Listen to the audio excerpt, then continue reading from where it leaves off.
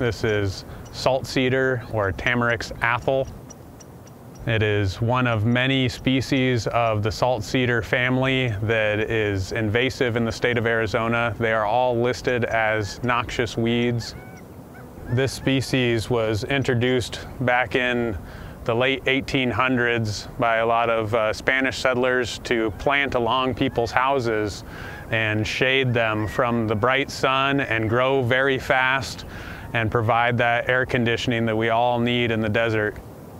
But unfortunately, now it has escaped that cultivation in people's yards and has gone into our riverways and is outcompeting all of our native plants, sucking up the water that we hold near and dear here in the desert, and outcompeting our cottonwoods, knocking out the willow populations.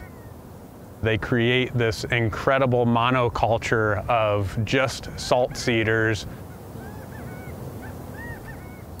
Here in the bottom of the Santa Cruz, salt cedars have the potential to reach heights of 60 feet.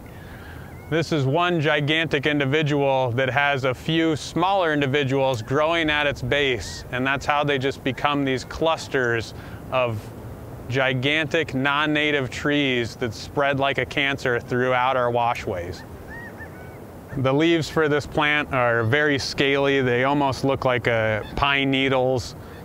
They are covered in salt, and this plant is called a salt cedar because it's able to deal with high soil salt concentrations. It's able to thrive in that. They build up this salt content in their needles, and then they drop those needles to the ground, creating an even higher density of salt at their foot, which outcompetes all of the native plants. It suppresses them from growing and enables their species specifically to grow in their footprint. That accentuates the problem of its invasive capabilities. Salt cedar is rarely ever used by native creatures in my experience. Sometimes you might see an owl roosting at the very top of a dead old tree, but you don't see little birds using it for nesting.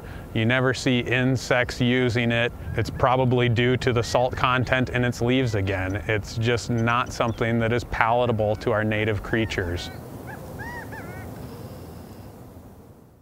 Hi, I'm Tom McNamara, host of Arizona Illustrated. Thank you for watching this story from our show. And for more local content from Arizona Illustrated, just click right here.